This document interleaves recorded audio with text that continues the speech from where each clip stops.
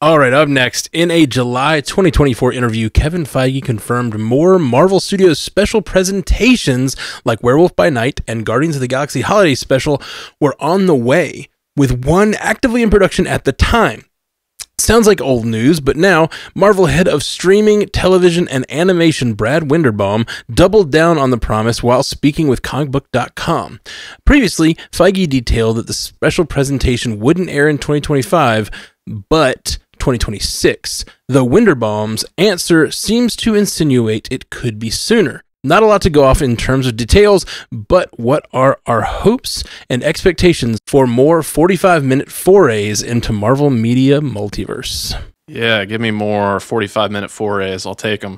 I'll take them. And I fought for this one to stay as a feature. A little peek behind the curtain there for you. We almost relegated this one to a lightning round, but admittedly, there are not a lot of details to go off of, but I thought this would be a fun conversation, open the door for some speculation, and I really enjoyed those two special features that we've gotten so far, Werewolf by Night as well as the Guardians of the Galaxy Holiday Special, and looking back on them, they couldn't really be more different. Yes, they both kind of, focus on a holiday aesthetic and a certain feeling that's invoked, whether that's, the holiday cheer and whimsy or the spookiness that comes with Halloween and spooky season. So I'm thinking like these are a great opportunity. We've seen a lot of, various Marvel Cinematic Universe formats come and go, be it from the films to the TV series. I still bemoan the fact that the one-shots, went by the wayside, but I think the special features are a really good opportunity to help fill out the universe. If they want to start seeding some of the X-Men, that don't have the crazy power set, I think if they keep the budgets down on these things, utilize existing sets and productions that are already happening, there's a real opportunity to create some value here. So yeah, seeding the X-Men I think is a great place to do it.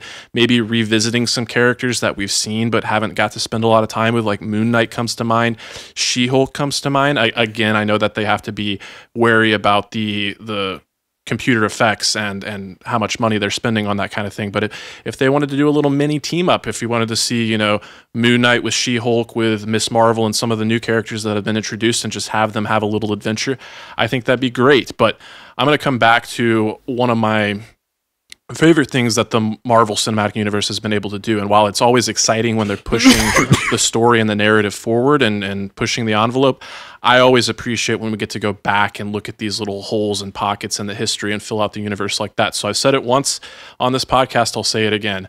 My ideal Marvel one-shot is you bring in Alan Tudyk, you set it in the 60s, 70s, have a young Hank Pym in the height of the Cold War, and just get some adventures with Ant-Man. I would love that so much. Write the check, Marvel. Yeah, I think the special presentations, they're cool, but they have to be a specific flavor of context, I think, for them to work. Because if you think about, like, from the studio's perspective, they'll give you a movie because a movie has a return on an investment, especially, usually at least, a Marvel movie. And same with a series. Like, it'll have a return on investment. You can stretch it out over multiple weeks.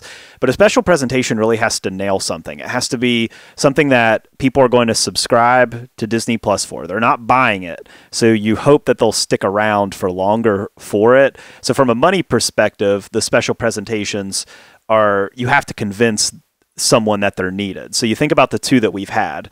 The one that James Gunn wrote, the Guardians Christmas special, he was very open that he just went to Marvel and was like, I wrote this, I want to do this. And at this point, he had built up so much goodwill that they were like, this sounds perfect for Disney Plus. Bang, we make it happen. It's not going to work in a theater. It's not a series. Like, it's too short for that, but it's perfect for that format. And he had already written it. He shot it. Everything was good to go. So totally made sense.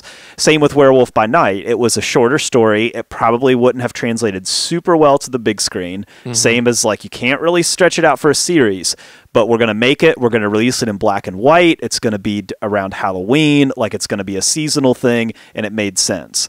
So kind of looking forward, it's like, I think if someone comes to you who's creative and you trust them and you trust their vision and they've got an idea that you love, but you just don't think, like, I don't think that's going to work on the big screen. Like, maybe the character's too small, maybe the story's too small or whatever, but you love the idea.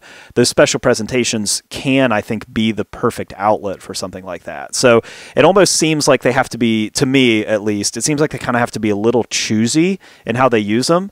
But whenever they use them, they can use them in those very particular contexts, and I think they can be home runs. Like the Guardians one is it's a perfect home run. It's set between two movies. You don't need to see it for the movies. It's not super interconnected, but it's seasonal, and you can throw it on Christmas, and it's like it's like if you can do that type of stuff with it, like we've got a trilogy, but between movies 2 and 3 we're going to do a special presentation. It's going to be seasonal themed or whatever. You can really, I think, nail that format. So it's very particular, but when it works, it can really work. Yeah, I think you're definitely hitting around exactly what I was thinking, which is the idea that not only these movies that you talked about it paying off, and this is not a bet that pays off in one viewing, but it is a bet that pays off for us Marvel fans who are like, well, now I watch the Christmas special every year. I watch Snoopy and I watch the Guardians of the Galaxy. Like you gotta work it in there, and It's a Wonderful Life. Like it becomes one of those yearly viewings. No? Home Alone. I mean, Muppets, Christmas Carol. All right, we all have our thing. I'm just saying. Those are the ones my family watched. I'm getting vibes for a Bingers run. Ooh, yeah, Bingers Christmas specials. No, I think that so the same thing with Werewolf by Night being a Halloween special. It's a yearly watch for people. They can watch it every year on Halloween and get that vibe. But also, they were both made cheaply.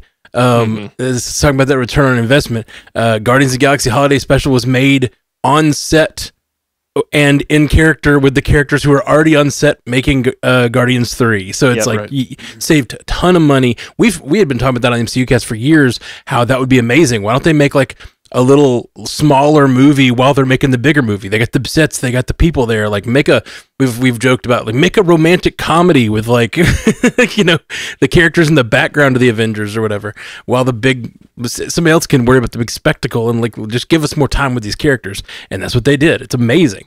So I think doing that more, and Werewolf by Night, even the way they shot it in the darkness and with an older style of filmmaking where it was kind of cool and campy to have like practical effect, sort of cheaply done off-screen transformation type stuff. It's like, that's just saving money. You know what I mean? Like that movie that was made cheaply and with no named characters that were previously in anything. So it's like, it's just both those were made really smart and made with repeat viewings in mind, even though they're not a series or a movie that's going to be in theaters. So they've done it smart so far, and I think they're going to continue to do that. Yeah, I think you've all hit the nail on the head. Jay, what you said made me think of like, oh, this was between 2 and 3 movies, and so it's like 2.5. And that's kind of a fun concept that they could do with these sequels and stuff.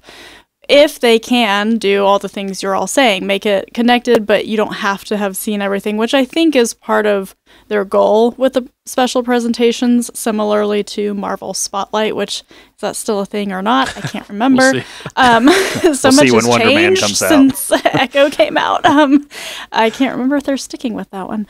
But yeah, I like that kind of, almost like with some book series where they have like a 9.5 in between books 9 and 10. It's like, here's a little short story. And really the two that they've done are so similar to like a 5-issue comic run where you can just read these 5 issues and here's a little contained adventure story, or it's a side quest or whatever. And I would love to see that be more of a thing. But to everybody's point, be choosy, be smart, have fun, and don't spend too much money. No big deal. Yeah. So if we're going to spend time with just let's go around real fast. One character or series, who would you want to spend more time with in the MCU? Like if you're going to get a 45-minute presentation. Oh man, this is Guardians hard. probably would have been my go-to, and they've already done that. So I'm gonna go. Shang-Chi's cheating, isn't it? After we've already had that long conversation, I feel like Shang-Chi is probably the one that I would love to see more of. I could do a Sam Wilson, Joaquin Torres special presentation. Ooh, absolutely. And they're shooting Cap 4. It absolutely could have have shot that in the in between times on that. We got all the ideas tonight. It's too much star power and too much money, but I love the idea of like bringing back Jeremy Renner and Scarlett Johansson and doing like a Black Widow / Hawkeye type adventure, because there's so much like Black Widow Hawkeye stuff in comics, and they're always going on like these side missions together and all this type of stuff. And would it break the budget? Yeah, but hey, we're having fun here, you know. But I think it would be cool to bring those two back in and just do some kind of like fun like homage to their characters, you know, and do some type of cool side quest to be fun. Yeah. I love all those ideas. So I already mentioned maybe seeding the X-Men, and I mentioned young Hank Pym, but now I'm thinking the Eternals. It would be cool to go back and look at, you know, some of the Eternals, like their one-off adventures, you know, Gilgamesh and Makari, what have you. See what they did throughout Gilgamesh. History. We hardly knew ye.